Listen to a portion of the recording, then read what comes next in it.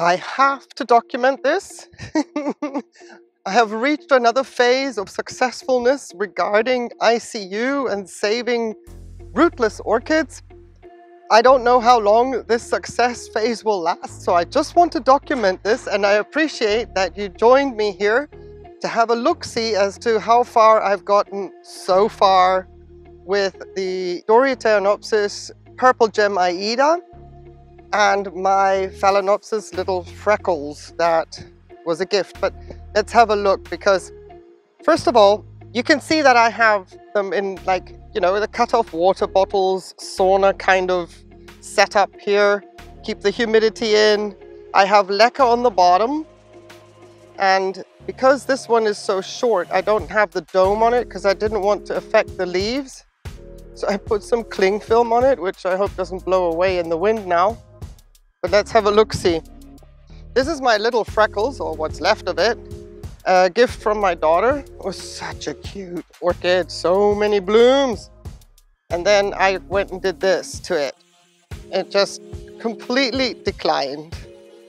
And you can see here the scale on the orchid, right there. Look at that. So I'll take care of that. There's another one. Right by a growth or something that's trying to grow there. You can see there's something trying to grow there. The attempt of a root, yes, and there's something trying to grow there. This, I have been trying to rescue it for 8 months now. It never took to semi-hydro. It never adapted. When I transplanted it, it just completely, well, deteriorated, as you can see. So what I have left is a little bit of a stump, and I'm going to now get some alcohol, and we're going to take care of that, and I'm going to brush away some of the nasty down here. I'll be right back. I'm just going to spray it with some hydrogen peroxide. The idea is to see if I can follow the instructions as per Danielle's Orchid Ranch and successfully try and save an orchid that I made go downhill. I have an 80% success rate when it comes to transitioning Phalaenopsis into semi-hydro. And the ones that have successfully transitioned stay weak for approximately a year. And I don't let them bloom, but then suddenly they take off. I've had about 20% of my Phalaenopsis just jump into semi-hydro, no questions asked. It's like they've lived there all their lives. And this was one of the ones that said, I'm not having it. And I'm of the mindset that once I've transitioned an orchid or done the new setup, I don't mess with the orchid anymore because I think it adds more stress. Well, good and bad, yes and no. And it's up to individual judgment as to whether it's something that you can do or not do. Sometimes I don't have the nerve, but I stick to my guns. So I'm not going to affect whatever little growing point is there. I'm just going to try and keep this stem a little bit cleaner now that we've got it out and free of the gunk.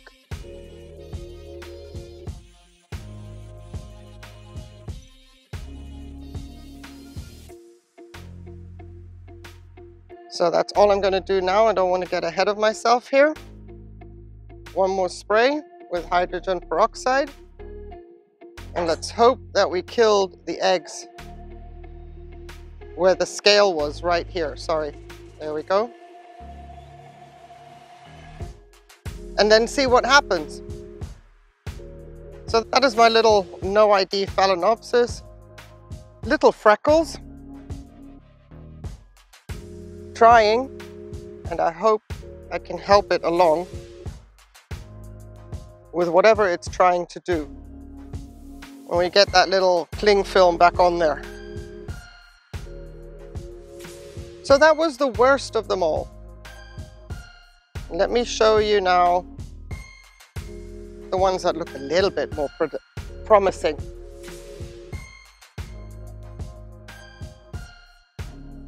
So this is Doriateanopsis purple gem Aida, doing absolutely brilliantly for 2 years in my collection.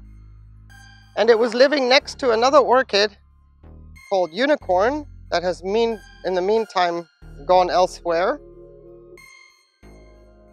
And it got the same scale as did the Unicorn. And you can see a mealybug is trying to manifest itself. That's not going to happen. I'll take some alcohol on a paintbrush and get rid of that.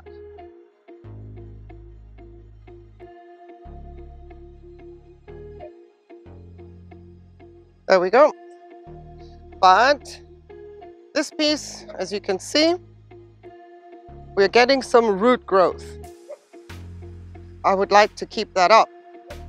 I only have wet leca in here. I don't have the stem touching water. And when I fill up, I only fill up so that the little crevices on the bottom of that bottle actually get filled with water. So my Aida was doing really well, and it grew 2 plantlets at the beginning of this year, and I was super pleased until it started to go downhill. So here's the second piece, and it's also growing roots. So this is one of the roots that I could save, and it's still not died on me yet. That's promising. Normally by now they've all deteriorated. And the stump here is extending, trying to. And there's some new roots coming out. And I have it in the same setup as the other piece. So this will be the last time I take it out, because I don't want to disturb that one root tip there. The one that's actually touching the leca. I want to keep that as maintained and humid as possible. So I have 2 chances to make it happen. But this is the first time that I'm actually seeing roots, and I haven't lost the orchid. My Unicorn, I got the roots starting, and then that was it for the orchid. There was nothing left, no more energy in her at all. And these, everybody here lives under the sort of protected area of the shop lights, not directly underneath, but very close to a lot of bright light. And I barely move them. I just open up the dome, add a little bit more water, and then shut the dome again. I don't want to move them because those root tips, they could just stop growing with every kind of little abrasion and movement. Now, not really ICU, but you know, if it's green, don't throw it away. Recently, I repotted my Lelia zip, and I took the end off, and I wanted to see if anything would happen to this back part of the orchid. There was something like here that looks like it could be an eye, but it's not as green as it was as when I took off these little bulbs. There's so little energy in them. I don't know if there's any energy left to create anything, but you know, just give it a go. It's not in the way. And in this case, I have it on hob material that I use for my mounts. These are the scraps. And again, the water is just to here.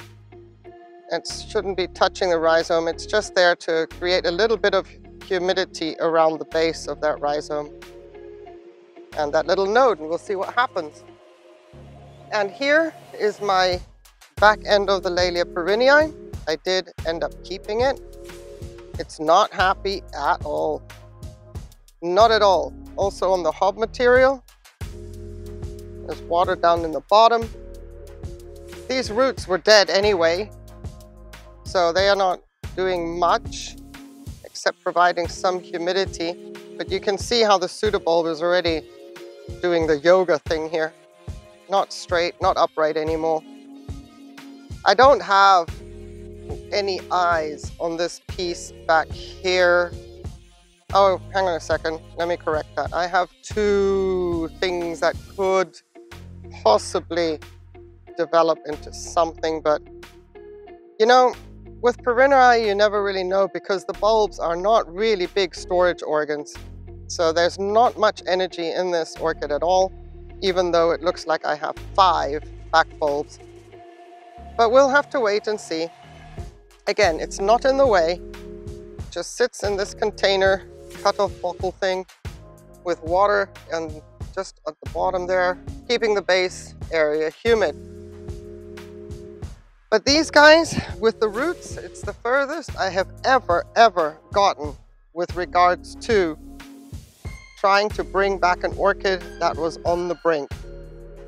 So I'm going to put them back in the place where they belong, and I'm not going to move them again until they need some more replenishing of the water at the bottom. I really would like to see if I can for once rescue a Phalaenopsis or a Phalaenopsis type. That's my quick update. Still learning, still trying to copy Danielle. Yeah, I'm not a very good student after all these years, and she explains things so well. And yeah, I'm listening. I am listening. But we'll see what happens next. Quick update. Appreciate the fact that you came and had a quick look-see with me. I hope that you're having a wonderful day. Stay safe. Take care. Bye.